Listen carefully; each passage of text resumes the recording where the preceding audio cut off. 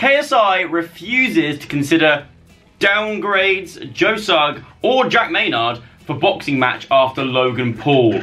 Exclusive.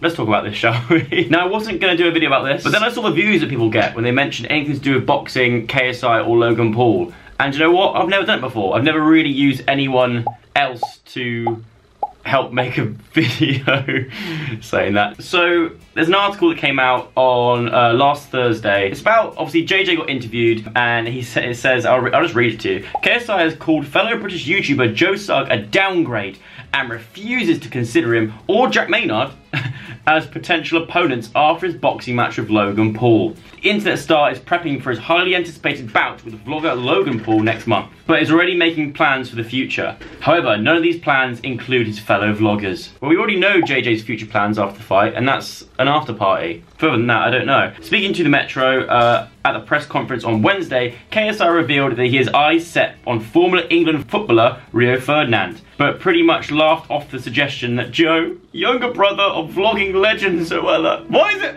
every time? I don't think there'll ever be a time where they won't bring up me and my sister in the same article. Fair enough, you know, I'm not salty about it at all. I don't actually mind, I don't care. I promise I don't care. I love how they call Logan Paul just a vlogger, but they call my sister a vlogging legend. What makes you get legendary status in vlogging? Because Logan Paul is, I think without doubt, one of the biggest vloggers in the world. Or was. Is he still uploaded nowadays? I don't know, I haven't checked in a while. The younger brother of vlogging legend Zoella would be able to make a worthy match in the boxing ring. That's a great picture of me though, to be fair. I'm very happy with that picture. Not sure about the orange though. It wouldn't make sense to downgrade, he said, laughing. Come on, what's the point? Come on. The reason why I feel like I've got to make a video about this is, first of all, don't worry, I'm fine. I'm not offended in any way, shape or form, and I'll explain why in a little bit. But the reason I wanted to bring this to your attention is because going through my Twitter and my Instagram for the last week, pretty much, yeah, so it's a week since this article came out, it keeps popping up in my like tagged pictures of people that have screenshotted this article and getting really, really angry at JJ. Honestly, I love the fact that a lot of you are defending me and sort of sticking up for me. Don't get me wrong, I really appreciate that, thank you so much. But I think I need to set the record straight in the fact that JJ is one of my best friends on this platform, and I'm pretty sure he likes me too. So don't worry, okay? Basically, if you have to put yourself in this situation, and I'm thinking from JJ's thoughts here. Basically, right, if you are JJ, you've just beaten Joe Weller, you're about to fight Logan Paul, who is arguably the biggest internet personality in America, right? America's a lot bigger than the UK, right? It's a bigger landmass. I feel like as well, social media out in America is a lot more advanced. It's like 2 years in front of the UK, I think. That's how I see it anyway. There's a lot further along the scale of it being accepted. Over in the UK, people that are in social media are still a bit sort of like, what? I don't get it. Wait, so like, what do you do? How do you make money from it? This kind of thing. Whereas America, it's a lot more praise and it's a lot more of a norm, right? I don't know why I went off on a random tangent then, but Logan Paul is obviously the creme de la creme, if you will, of America. And JJ is without doubt the creme de la creme YouTuber in the UK. It sounds weird saying that over and over again. Creme de la creme. So in saying that, it's basically the biggest YouTuber in the UK versus the biggest YouTuber in America. And let's say JJ beats Logan Paul. In my eyes, there is no one else past that in the YouTube world that wouldn't be seen as a downgrade. Even if, I don't know, PewDiePie, who is the biggest YouTuber in the world with the amount of subscribers he's got, even if JJ boxed him, I still don't think, no disrespect to PewDiePie at all, I still don't think it would be as a bigger thing as this fight is going to be. But let's be real, PewDiePie hasn't got any intention of going to boxing anytime soon, so it wouldn't be a match.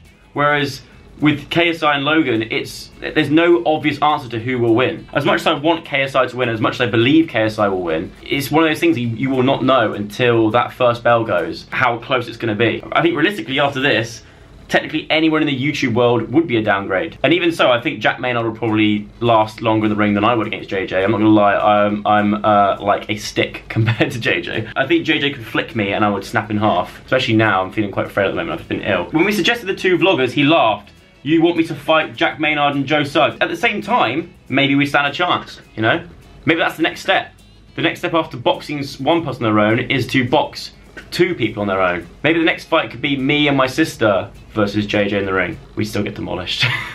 But it seems KSI does think one YouTuber in particular, an American one mind you, would cut it. The 25-year-old revealed that after his fight with Logan, he wants to take on his younger brother Jake Paul, who is on the undercard with KSI's brother Deji. Now that would also probably make sense, I guess. That would make sense. It's like the Klitschko brothers, you know? You beat one, you want to beat the other one. But yeah, I just thought I'd make this video to explain, obviously, as much as I love and appreciate the fact that a lot of you stuck up for me, thinking that, you know, JJ was being, let me read out some of the people posting pictures of it being like, this is not okay. He can actually piss off.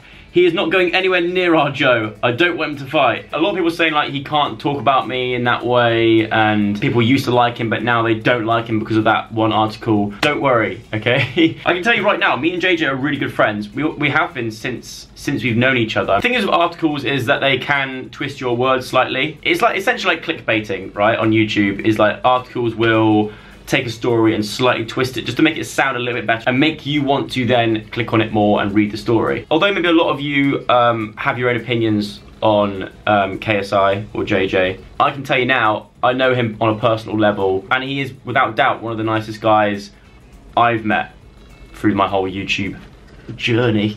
And realistically, in my eyes, the article makes sense. Technically, anyone after Logan Paul would be seen as a downgrade. Even if he fights Jake Paul, that's then technically seen as a downgrade. There's not gonna be a fight between two YouTubers that is gonna be bigger than this fight, essentially. In saying that, where does it end? We're gonna go back to Coliseum days, like a full circle. So they end up with YouTubers, like a team of two YouTubers in a Coliseum fighting to the death. Or like one of those like Western style shootouts, you know, when you like take 5 steps and turn around and shoot each other. It's gonna turn into that, I swear. I'm telling you now, I'm predicting the future right now, it's gonna turn into that. August 25th is when the fight is. It's in Manchester. I think there's still tickets available, so I'll leave a link in the description if you wanna come along and watch it. If you're in the area or wanna make the travel over, I'll be there. So if you see me, come over and say hello. I promise I'll be sober. So in a nutshell, what have we learned from this video? Don't take things to heart like this. I don't think this article is meant to be a dig at me at all. I think it just makes sense. Anyone after Logan would be considered a downgrade. I'm not offended by it. When I first saw it, and when people were showing it to me, everyone was like, "Are you alright? Are you okay?" I was like, "Well, yeah, of course I am." How is that gonna